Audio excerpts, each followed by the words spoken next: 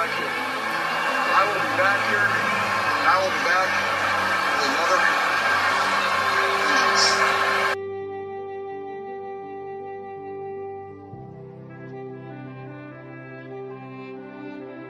Yeah, we'll lick our wounds. We'll get over this.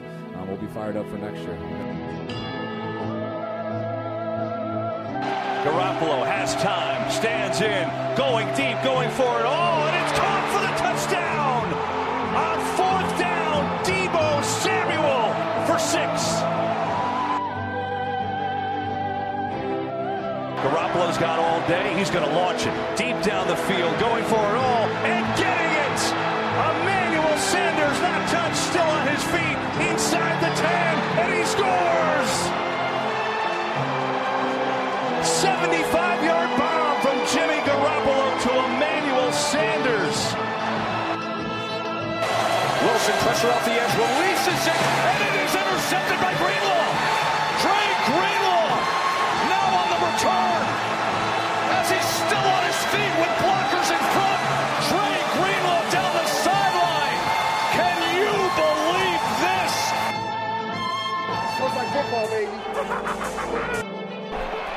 Pass is caught. Kittle breaks one tackle. Another. Wow, what a touchdown for George Kittle. Goff throws and it's intercepted. It's picked off by Warner. Fred Warner for the touchdown. Jeff Wilson has come in at running back.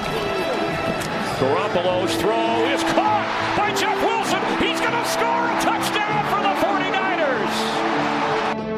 And the pass is going to be picked off by Bosa. Nick Bosa.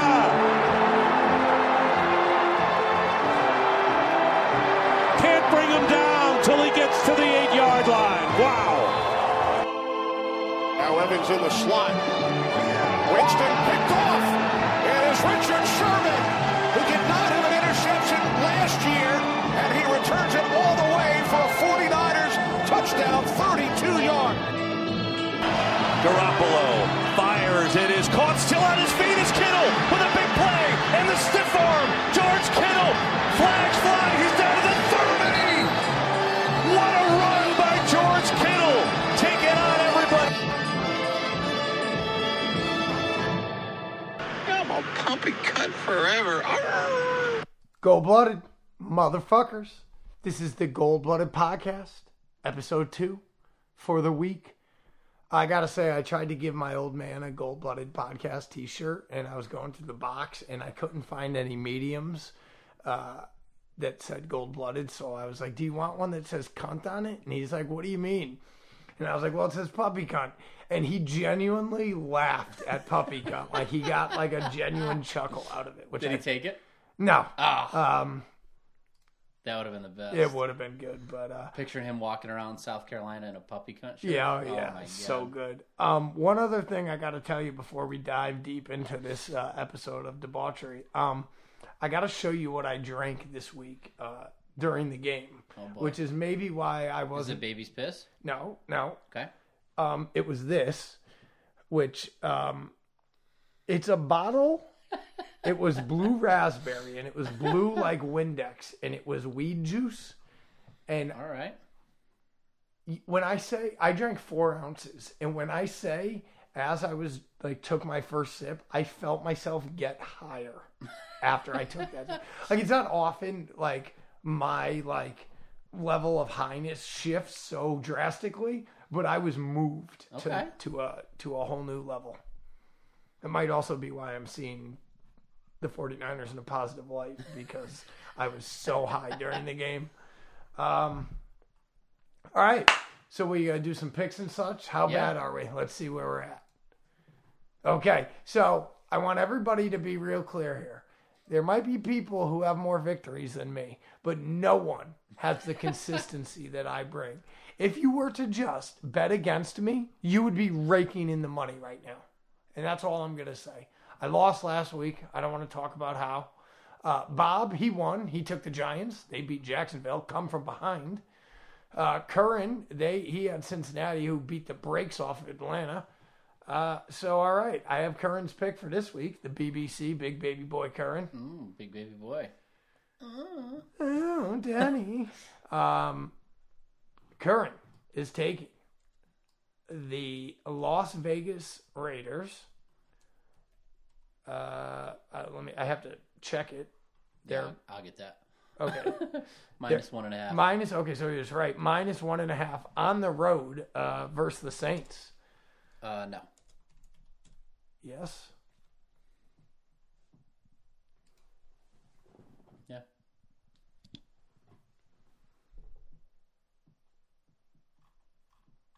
Well, you're. Oh, wait. My no. bad. No, you're right. Oh.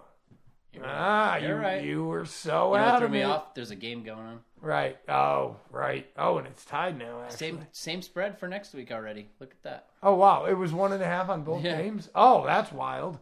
It's probably so far ahead. But Yeah, that might be the one to take. Raiders -1.5 at Jacksonville. Take it now. Yeah. I'm taking Jacksonville. Well, glad I was looking for a game to pick in that. All right. I know. It's weird. There's a game going on. It's hard for us to. I know. I don't know.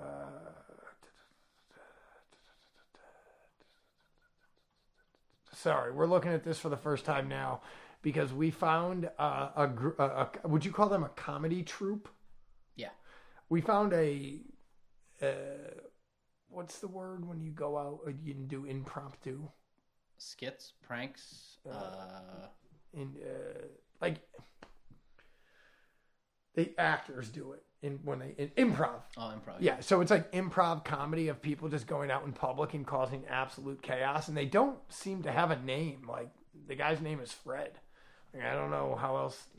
I don't know. Maybe Curran can support them somehow, post them because they are the funniest people I've ever seen. All right, Bob, who you got? I'm gonna take.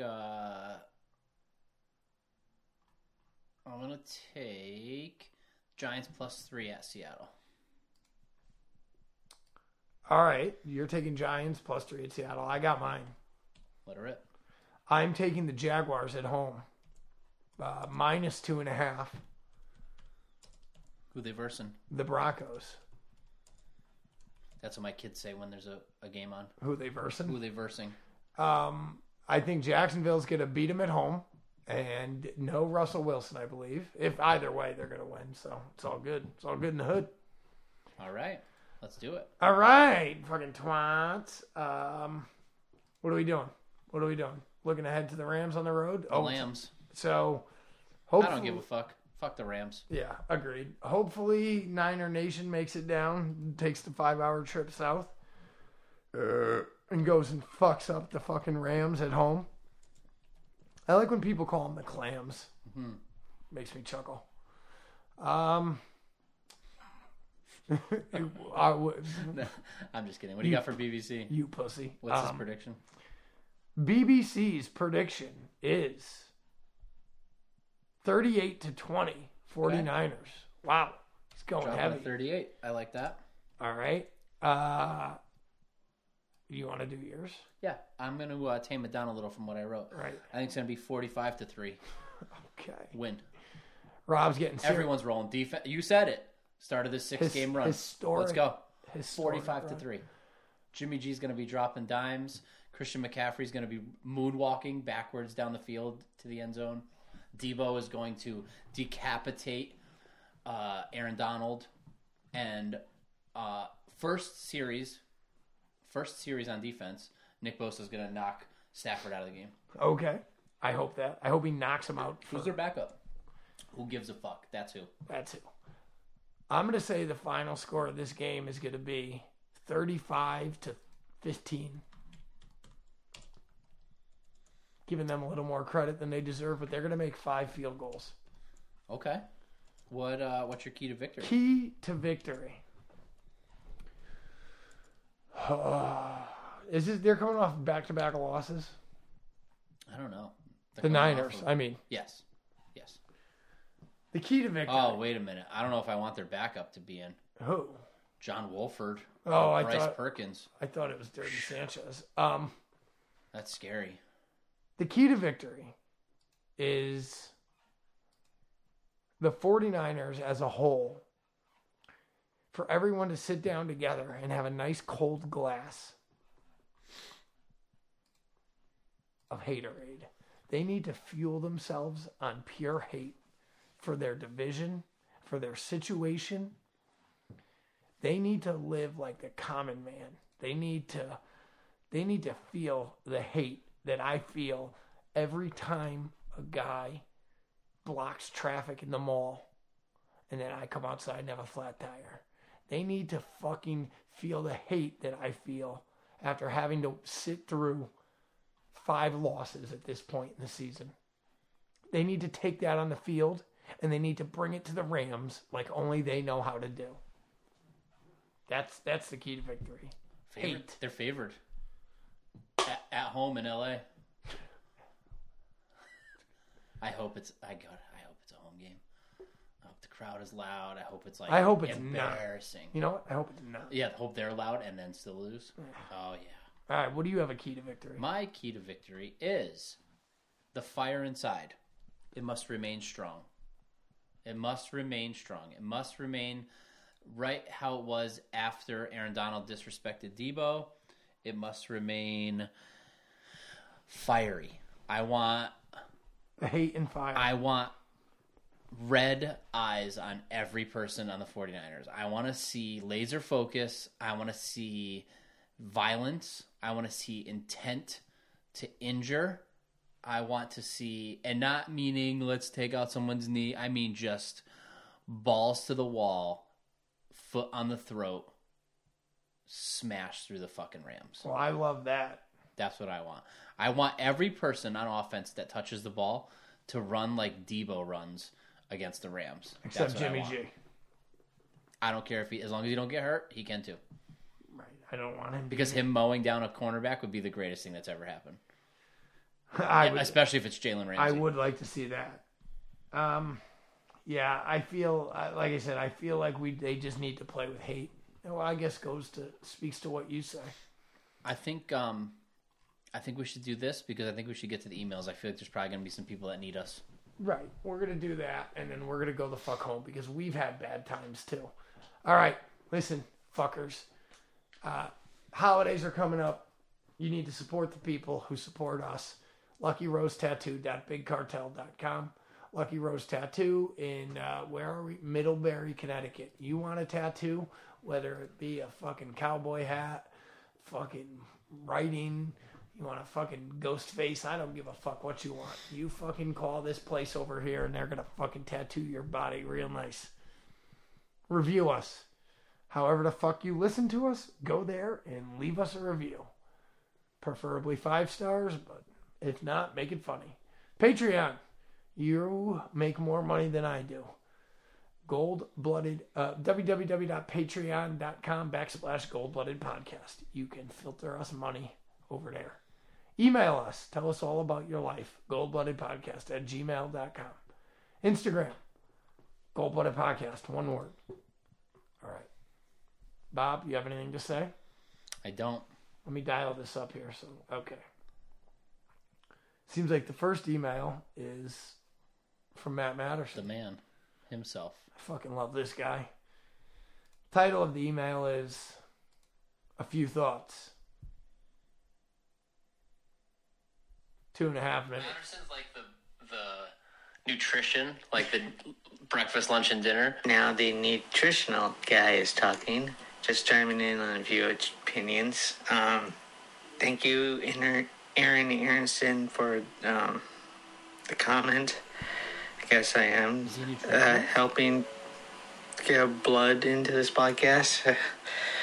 But it's really Rob and Joe's show, and I'm helping it. But definitely the rest of the listeners chiming in are definitely the energy drinks. They're providing the vitamin B's and the caffeine. Anyway, and the cocaine. It is a California thing for homeowners to use artificial turf instead of real grass. I could be wrong. It could be just drier states doing this. Homeowners in Arizona, New Mexico, California I could probably understand why homeowners in Connecticut don't do that. Because that state gets more rain than California or New Mexico or Arizona. Anyway, if any 49ers fans in New Mexico or Arizona want to chime in on this, please, you have the Gold-Blooded Podcast email. Well, in my previous email, I meant Nick Bosa not playing gave the Falcons an advantage, and they took it. Cost the Niners the game. Also, just speaking of the injury, hopefully we do see Bosa out there playing against the Chiefs. Armstead, I'm hoping maybe after the bye week, which is November 6th. I'm going to say maybe we see Trent Williams too. If not, the Chiefs game, definitely the Rams game, the final Rams game of the season. Anyway, that being said, I'm out really. All right, Matterson. He threw me for a loop, Bob, when he started with the clip of you there. Is he a nutritionist? Is that what's going on? I have no idea. I think we must have said last week that he was the nutritional value in the Gold-Blooded Podcast or something along those lines. All right, Matterson has more thoughts. I also see your point, Rob, when it comes to McCaffrey. He and the team are prone to injuries. The 49ers got McCaffrey, and I am happy with that. I can't see him playing against Kansas City, but I have a feeling we will see him play against the Rams in the 49ers' second home field. If I see a 49ers fan holding a sign that says, "Welcome home 49ers," I would get a laugh. If I understand this correctly, if a player goes to IR, just IR, then they have to be missing out on multiple games than the team wants. The team is going to give Armstead the next 2 games off, and they will see how he is after the bye week.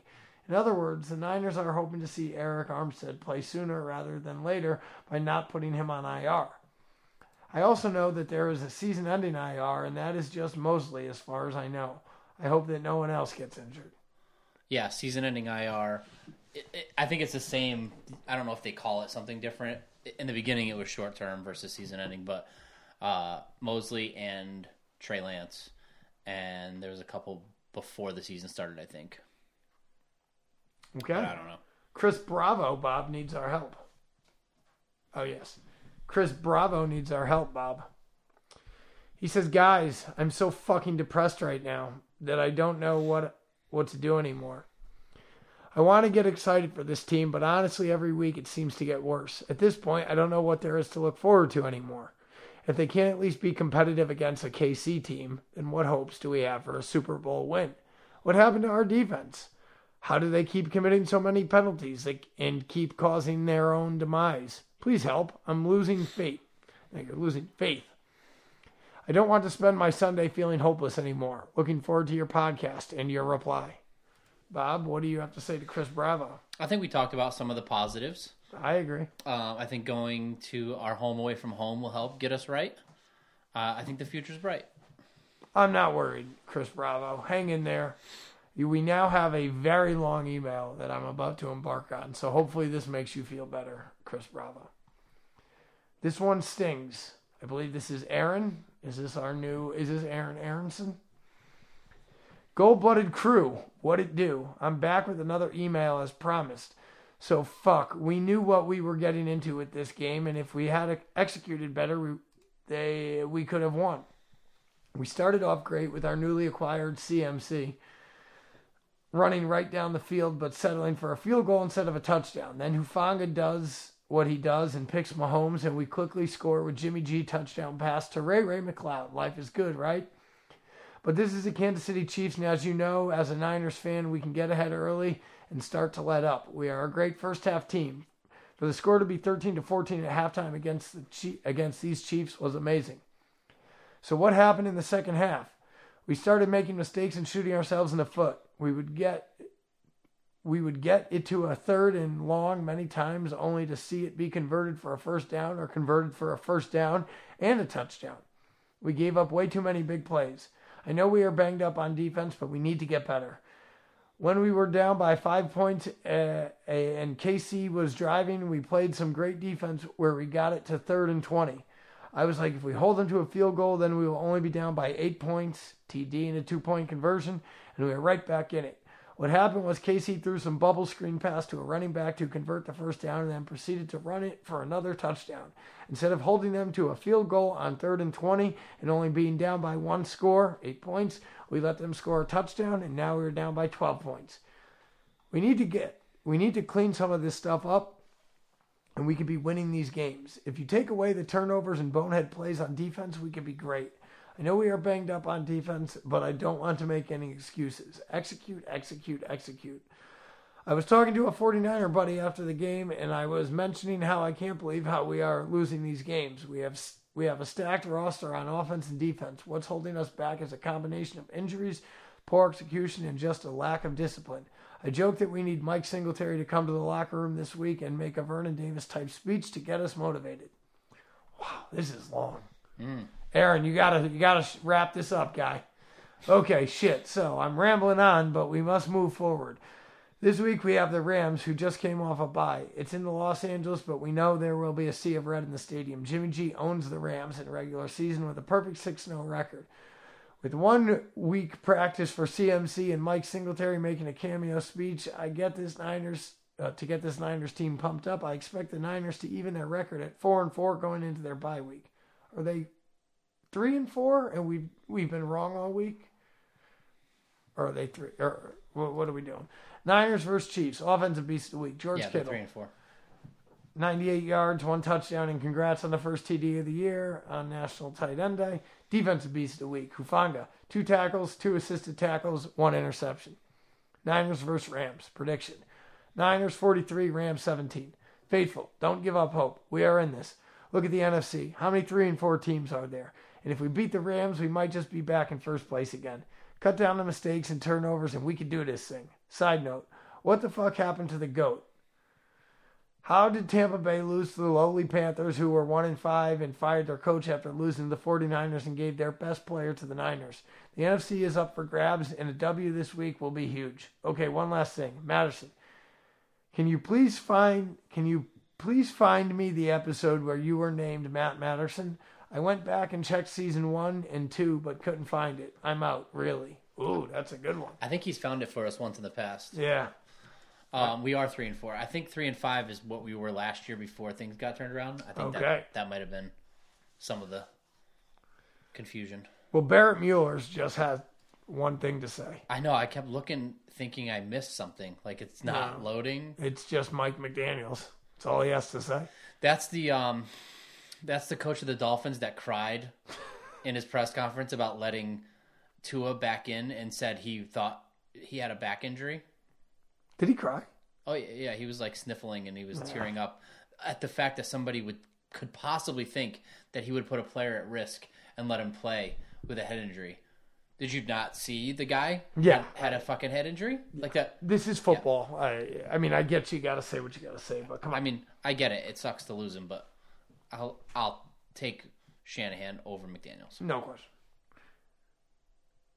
I am very entertained by I wish I had both. Yeah, yes. I am very entertained by McDaniels. Yeah, of course. Oh, yeah. Yeah, I miss him, but I wouldn't well, say no, he's better. I got you. No question. I like that he's a head coach, though, because I get to see his press conferences. Well, I guess he gave him but it's different. All right. Back to Matterson. He said, well, that sucks.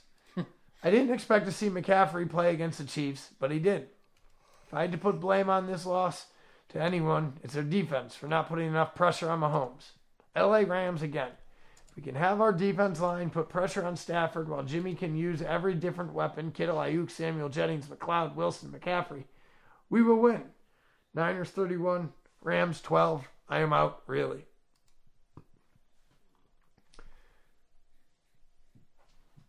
That's a faker, I guess. Oh, well, Betty Bryan, blow me. Gabriel Sanchez says, catch up the ass. or ketchup up the ass. Damn. That ketchup-eating piece of shit shoved a bottle right up DeMarco Ryan's asshole and squeezed until he puked up 42 points. The game ate the worst fucking IHOP steak I've ever eaten. This offense could have been better, but I can't really expect them to do better than 44. On to the Lambs.